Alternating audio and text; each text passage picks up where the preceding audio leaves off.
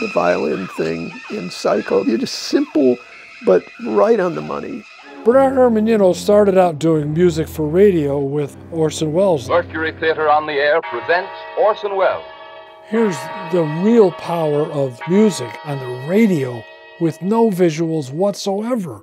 Some of my favorites for him, and Jerry Goldsmith, you know, who was also a big influence on horror, The Twilight Zone. And those scores to this day are still some of my favorite scores, and we associate them with these big movies they've done, but go listen to their Twilight Zone episodes. They're amazing. My name is Talking Tina, and you'll be sorry.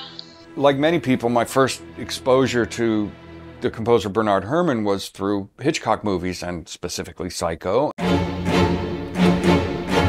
And wondering what those sounds were, and understanding that they were violins and violas and everything, but it was an approach and an attack scheme that I hadn't heard up to that point. Bernard Herrmann took risks and did things that nobody else was willing to do. For example, Psycho, where he just says, it's all strings. And you go like, You could tell that he knew how to do it the normal way, but he was taking a bit of an outside approach around the curve.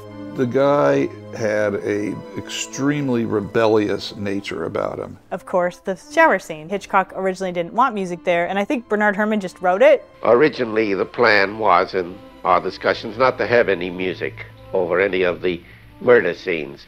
However, I differed with Hitch about this and felt that music was needed. The guy had balls. he took that material and got every emotion you can out of it. He had his own vocabulary, his own approach.